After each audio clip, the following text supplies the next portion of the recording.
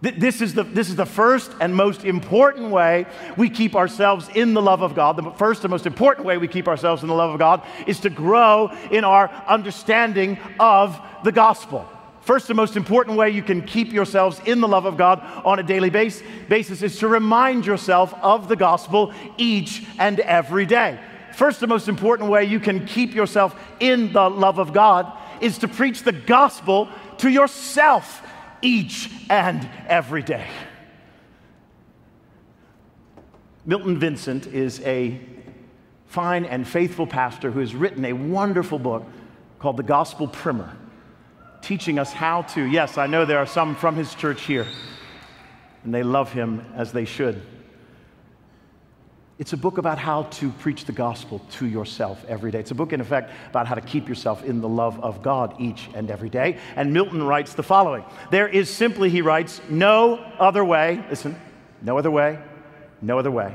No other way to compete with the forebodings of my conscience, the condemnings of my heart, and the lies of the world and the devil than to overwhelm such things with daily rehearsings of the gospel.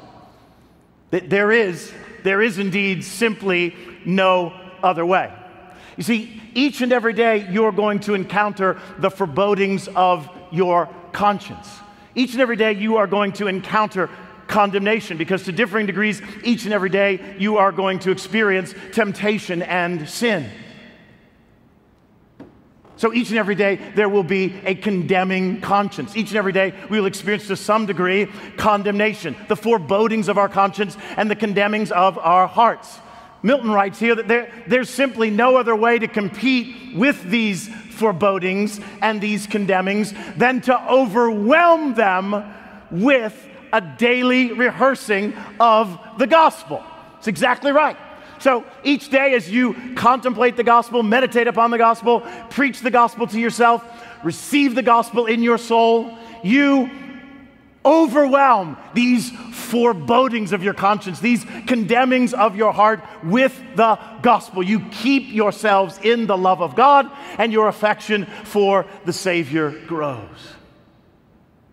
So, let me ask you, how much time are you devoting to this? Practice each day.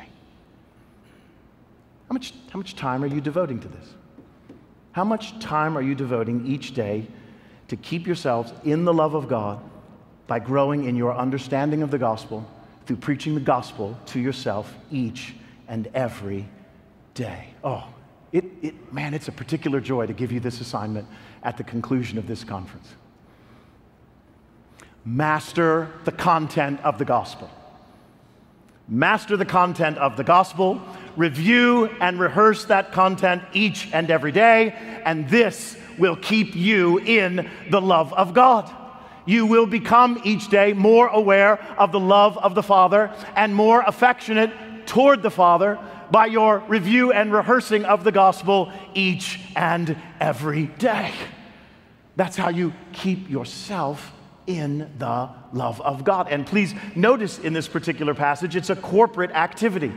Build yourselves, plural, up. This is what we do. We don't do this as individuals isolated from the local church. No, this is what we do with each other. This is what we do in the context of the local church.